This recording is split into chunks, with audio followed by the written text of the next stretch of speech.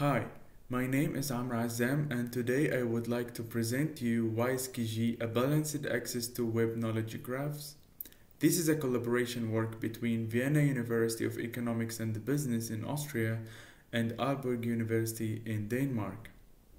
The semantic web has over the past 2 decades seen a steady increase in the amount of data published on linked open data, forming a web of interconnected knowledge graphs called the cloud. DBpedia and Diago are examples of the knowledge graphs that exist on the cloud. The web knowledge graphs are usually published on the web in an RDF triple format, where each triple consists of subject, predicate, and object. So basically, knowledge graphs can be represented as a set of RDF triples. Here we have an example of a triple where the album Love of My Life is created by the Queen's Band. To query knowledge graphs, we depend on a Sparkle. Sparkle is a standard query language for RDF. A Sparkle query is a set of basic graph patterns where each basic graph pattern consists of a set of triple patterns. Here we have an example of a Sparkle query that we tried to query DBpedia to find the list of artists, albums, and genres and the songs that they have written. One of the most common ways to enable querying the knowledge graphs published on the web is using Sparkle endpoints. A Sparkle endpoint is an interface to an underlying RDF data store where the client sends the server a Sparkle query, and then the server executes this query over the RDF data store and responds to the client with the results binding. However, there are still serious barriers to use public Sparkle endpoints to query knowledge graphs published on the web. This is because Sparkle endpoints are expensive to host and hard to maintain when large datasets are served. Or also concurrent executions of complex queries is allowed to multiple clients. As an example, Sparkles, which is a service that monitors 565 Sparkle endpoints, shows that 70% of the Sparkle endpoints are not available as of March 2021. Another way to query knowledge graph is to download the entire data dump and query it locally on an RDF store. However, downloading the data dump lacks the knowledge graph live querying experience, and it is also hard to maintain on the client side. That's why in 2016, Linked Data Fragment Framework has been proposed to explore the spectrum of potential web querying interfaces in between Sparkle endpoints, which is a full server-side solution, and data dumps, which is a full client-side solution. So basically, linked data fragments aim to explore what happens when we redistribute the load between clients and servers. Triple pattern fragment is the first form of linked data fragment framework to enable low-cost querying to the knowledge graphs. TPF restricts the server side to only answer single triple patterns and shifts the processing of more complex patterns to the client side. Here we have an example of a Sparkle query where the client sends a triple pattern by triple pattern to the server, and server responds with intermediate results. The client joined these intermediate results to find the final answer for the Sparkle query. Bindings restricted triple pattern fragments is another interface that follows linked data fragment. It's basically an extension of triple pattern fragment where it tries to bulk the bindings of previously evaluated triple patterns to the server so that the server reduces the intermediate result shipped back to the client. This enables us to reduce the network overhead, but still BRTPF struggles with the queries that have high intermediate results. Star pattern fragment is another linked data fragment interface. It is basically a generalization of BRTPF. The SPF server is not only able to handle single patterns but also able to handle star patterns. This enabled us to have high performance since we reduced the intermediate result shipped from the server to the client. But still, SPF struggles with the queries that have high intermediate results. SmartKG is an interface that combines triple pattern fragment to answer single triple patterns with the idea to ship graph partitions to answer star patterns. So basically, the server sends back to the client indexed and compressed graph partitions in the well-known format HDT. SmartKG enabled us to have a high available server, but with the cost of sending high intermediate results, especially for the high selective queries.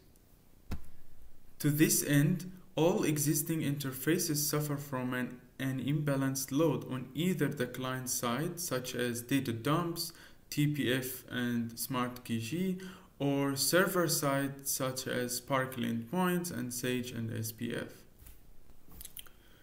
So, in this paper, we present WiseKG, which is, to the best of our knowledge, the first work that dynamically shifts the query processing load between the clients and the servers.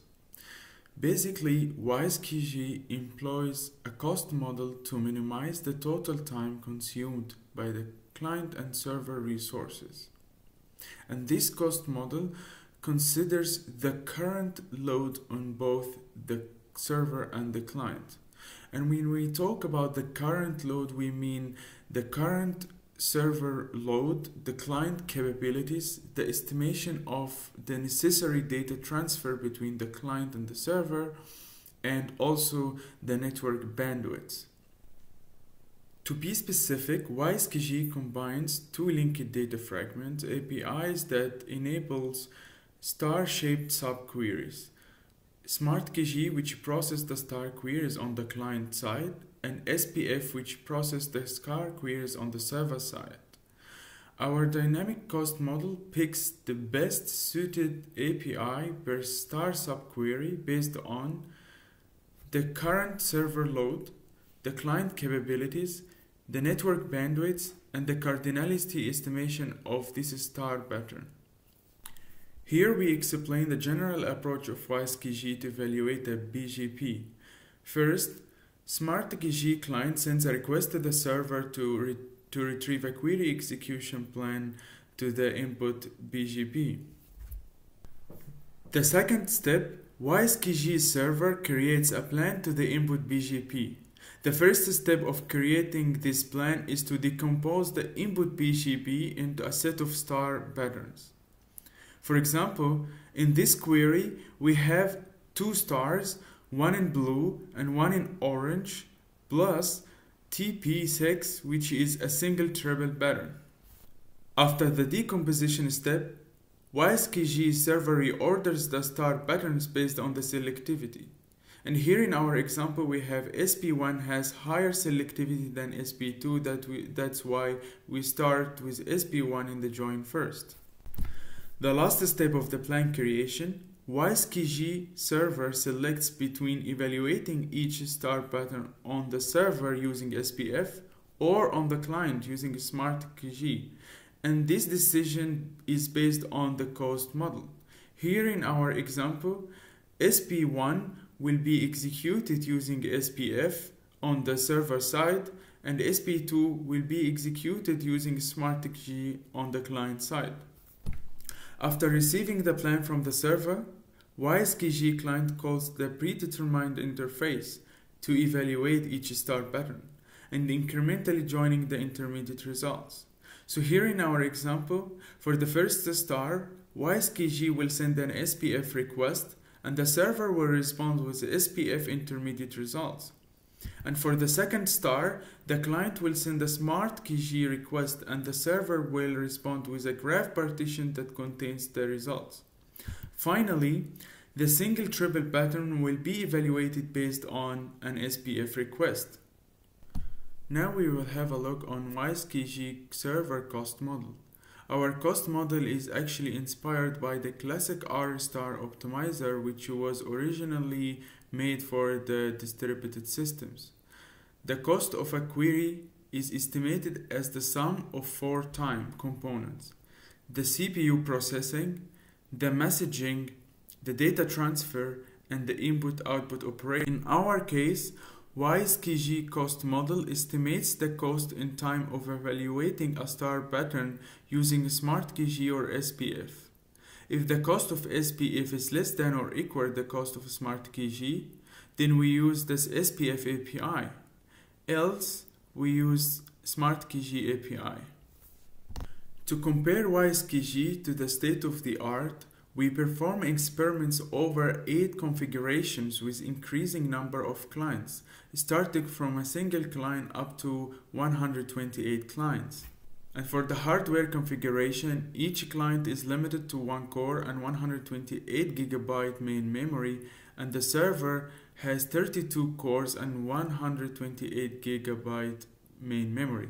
And for the network, the clients and the servers are located on the same network with 100 gigabit network. In our experimental setup, we had 3 query workloads. The first one is the basic testing query workload obtained from WhatDiff query template. The second one is WhatDiff stress testing, which is obtained from WhatDiff stress testing suite. The third one is dbpedia, which contains 28 selected queries from a real workload query log called LSQ. The first metric in our evaluation is the number of timeouts. We set the timeout to 5 minutes in our experiment. WiseKG has no timeouts except in 1 billion WhatDiff dataset. To be precise, only 2% of the total workload queries has timeout, while for SmartKG 13% of the query workload, and for SPF it's 21%.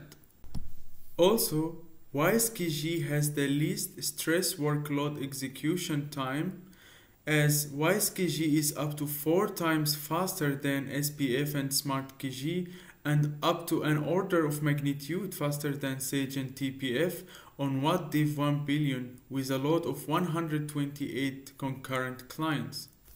In our experiment, we evaluate the resource consumption of each system. WiseKG transfers on average 5.5 MB per query, while SPF transfers 7 MB, and SmartKG transfers on average 13 MB over WhatDiff 100 million. WiseKG uses up to 60% of the CPU, almost in the middle between SPF that evaluates all the star patterns on the server side and SmartKG that evaluates all the star patterns on the client side. To summarize our presentation, WiseKG is a querying interface that balances the Sparkle query execution load between servers and clients. Also, our experiments show that WiseKG significantly outperforms the state-of-the-art standalone LDF interfaces on high-demanding workloads. And for more information, please visit our GitHub that you will have the implementation of WiseKG and more details about our experiments. Thank you, and we would like to receive your